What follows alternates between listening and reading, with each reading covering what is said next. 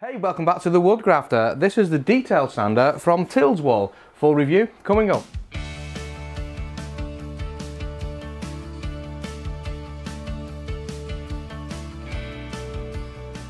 About a month ago or so, a company got in touch with me, Tilswall, T-I-L-S-W-A-L-L, got in touch with me and said, hey Andy, we like what you're doing on the channel, we'd like you to review some of our products. There's two products I'm going to review. Today I'm going to go through the detail sander.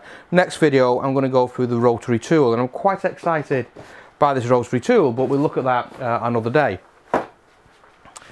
So let's talk about Tilswall. They were founded in 2019. They're a Chinese company. What I like about them though is they have a really good distribution network. They're distributing across the globe, US, Europe, UK, obviously China. And they do have a very, very good website. And although they started off as an Amazon company, and typical thing, you know, bring the products into Amazon, they are beginning to scale up and branch out a little bit with their website. Their stated aim is to bring high quality products to the DIY and professional. Whether it's professional quality, we'll have a look and give some views. But yeah, I thought it was well worth having a look at. Full disclosure, obviously, this has been provided to me free of charge for this review. We're going to start by unboxing the products and seeing what we get in the kit. We're then going to look at the overall build quality and the features and specifications of the sander. I'll then put it through its paces and then we'll give an overall view of it. So let's get cracking and see what we get in the kit. So this is the detail sander. It's the model number AJ23, whatever that means, and it retails at £29.99 in the UK. It comes in this very, very simple cardboard design, so lots of recycle, and it's got some words on it. Be bold to go forward, no idea what that means. The name, picture of the device itself. 230, 240 volt AC, it's 15,000 minutes, no idea what that means. It comes with 12 pieces of sanding paper, P80, P120. On the back it has an address in Dusseldorf in Germany, and then it also has the Chinese addresses, and obviously this is actually newly made apparently in China. Opening the box, I see a lot of plastic.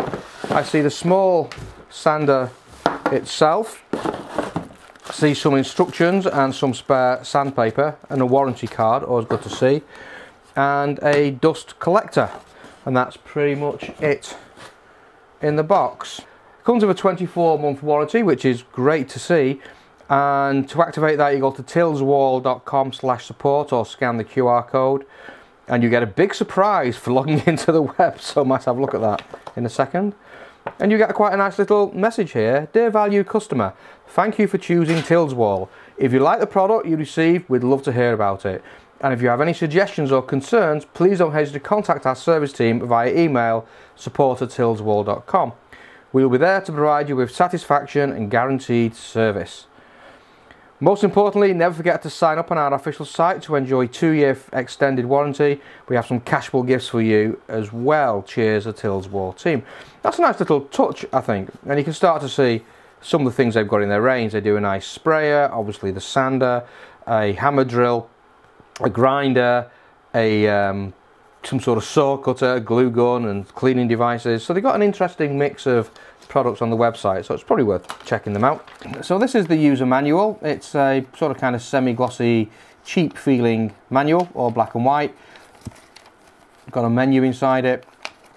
A couple of QA codes here, so you can download the actual manual itself or some questions and answers, always useful. It's got the same in Spanish, French and Italian. Gives you the safety tips, it tells you what you get in the box and the key features, some specifications, 230 volt motor, 15,000 revs per minute, a hook and loop, fastening for the sandpaper, tells you how to clip the sandbox onto that. Some problem solving here, not an awful lot there, etc. Okay, so it's what you'd expect, nothing groundbreaking in that lot. So with that unboxed, let's look at the features of this. This is it. It's a plastic sort of arrangement, and the blue part is quite a hard plastic, feels like it'd take quite a good knock.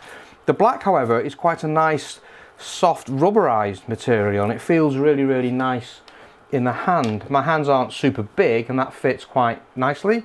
I've got the on button and that's about the only features I've got.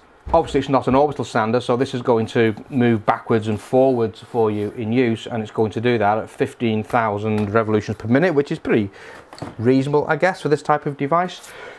You can obviously see the vents here, and inside the body you can just about make out a plastic sort of kind of white colour fan. What that fan's going to do, as well as cooling the motor, one assumes, it's going to suck dust up through these ports here and blow them out into this little dust collection device here, which is nice. What else? Standard size. This is a standard size pad, so you're going to get pads for this from pretty much anywhere. They've not gone down any strange routes with that, and it is this Velcro type fastening. It comes, as we said, with some sanding paper, 6 P180s, sorry, 6 P80s and 6 P120s, and they should just in theory click to the back. Not super sticky actually, so we will check that and see what that's like in use, but say it's as easy as that to put the paper on, and obviously you can see the holes cut in the paper that line up with those vents. Dust extraction is just pretty simple. It just pushes on relatively tight. This dust port does seem to be around about 37-38 millimeters, so it should in theory take a standard dust extraction hose, but we'll check the Festool shortly. Not a huge capacity on the dust box, doesn't really tell us what's going on with the dust box. This black lid clips off. It's quite tight, so you need to be careful with that, I think, otherwise you're going to throw dust everywhere. Has got a filter inside, so obviously as you get the air coming through this connector here, it's going to filter out any dust particles. I'll check that shortly to see what it does actually filter out, and obviously there's vents on the top of the box. Not a complicated design here. The air is going to blow from the extractor into this port through this tube. Air will expel through the black lid and the filter, and the debris will collect inside.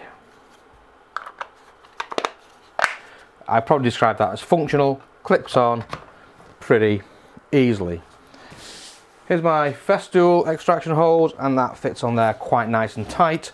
Not too tight, not too loose, perfect fit. So that would work quite well.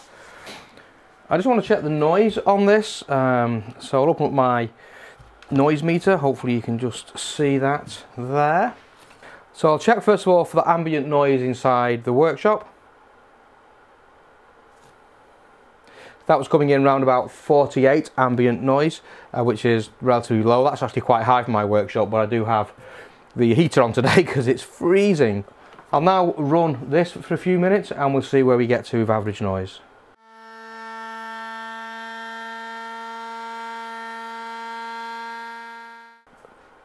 So that was peaking at over 100 decibels. Now that's quite loud, and it's quite a high-pitched whine as well, and you can really feel it vibrating in your ears. So this is a device that you are going to want to use air protection with. In terms of vibration, it wasn't overly vibraty. These are always going to vibrate because obviously this pad is moving backwards and forwards at speed. But I could feel it in my wrist here, so there is quite a lot of vibration from the device. Okay, I think that's probably all the features. Say on-off button here, no volume control, no speed control on this, so it is pretty much what you get. This here is my little dust monitor, measuring round about the background now, about 5 or 6 parts per million of debris at 2.5. So we'll just put that here while we're working, then we can see how good this dust extraction actually is. I've got the 80 grit here on the paper. This is an old piece of, I think it's ash, maybe, just knocking around the workshop, no idea. Probably not an overly fair test because you wouldn't really be using this to bring down rough cut stock, but it would be a good test because I do want to see how well this paper grips onto this. Here we go.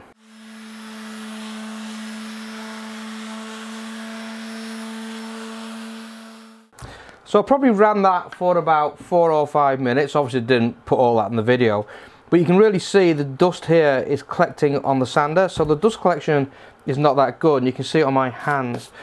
And this, I was watching this as well, and I noticed on the larger particles, the 2.5 particles. This was around about 40, which is inside the safe zone-ish. But as I got down to these smaller particles here, these very, very small, less than 1 micron particles, and they're the ones that really do you damage, this was really, really quite high. So this filter is taking out the large particles, but it is escaping into the air with those sort of kind of bigger particles, and you can see the amount of dust that's collecting on here. So the dust collection on this is probably what you'd expect. The paper did stick okay, and actually as I've been sanding, it's actually sticking better than I thought it would. It's now almost as if, you know, that first use has just improved the adhesion of that pad. I'm going to put on the finer paper, the 120, and we'll just carry on and see where we get to. This will obviously create a finer dust. So we're running about 5 parts per million now for the higher dust, and yeah, lower dust as well. It's all about the 5 or 6 mark, so we'll just keep our eye on that. 77, 38 on the 2.5. So I'm in the sort of kind of mildly danger zone in terms of dust collection on this, on the fine paper. It's not really doing a good job of dust collection, but having said that, at this price point, would you really expect it to? I'm going to repeat this, and I'm going to drop on the Festool vacuum now, because if you were going to use this in an environment, you would have a reasonably quality vacuum extraction on this. You can see it is collecting dust inside there, quite, you know, the larger particles, but the fine particles of dust are escaping, and I could see this filter blocking up quite frequently. So whether this is the dust collection solution for you is up to you. Now this is obviously a pretty top of the end extraction system I've got here. It's a Festool CTL 26E, a HEPA filter on it, so you know, if this doesn't take dust away from this, this is no chance. So I'm not really expecting to see big problems here. This is settling down around about 10 parts per million on the 2.5, about 5 parts per million on the 1, and about 15 on the smaller particle sizes here. So I'm going to put the vacuum on, turn this over, repeat the activity. So I'll come back in with a P80 grit first of all. So 22, 23 on the 2.5 micron, about 8 on the 1 micron, and about 21 on the smaller micron.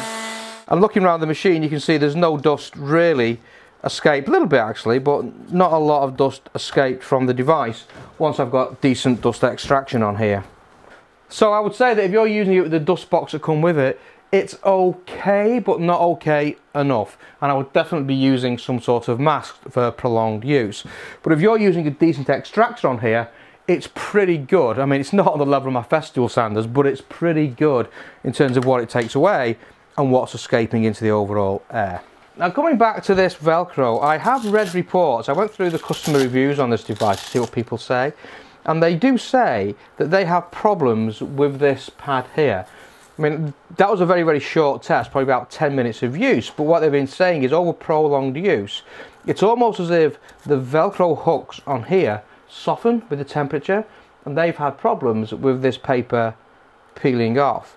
But I must say, I'm not seeing any evidence of that here, but just watch that. Now, I'm not sure whether Tilswall have upgraded the pad that they're using here based on customer feedback, but this is pretty good. I mean, it feels as strong an adhesion now, I've used it for a few minutes, as I'm getting on my Festool sanders, and that's never ever ever let me down. But just one to watch, I think. So there you go. I can think of nothing else to say about the Tilswall detail sander model AJ23. It's a brilliant price point, less than £30 in the UK. For what you want a detail sander to do, fine sanding jobs, not great big massive jobs that I get out my belt sander, for example, I think it's a good product. Not too heavy in the hand, a little bit noisy, so I'd use ear protection if I were you. The built-in box, not the best dust extraction, but the system works great if you have some sort of powered vacuum suction on here to clean it. Vibrations, not too bad. And for detail sanding, which is where you want to get into the corners of things, or you want to just work on a profile, I think it's going to be a pretty good purchase. I'd expect to buy some better quality sandpaper. I don't think this is the best. This is, tends to wear down pretty quickly. But overall, yeah, I think it's a nice little product.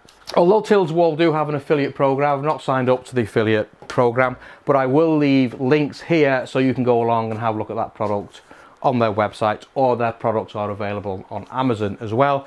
And if you're thinking of this, just pop onto Amazon. There's some really good reviews on there that people have put about the product. Overall, it's positive. I would just say people are concerned about the adhesiveness over time of that pad. Hope you found it useful. Take care, look after yourselves. I'll see you next time on the Woodgrafter.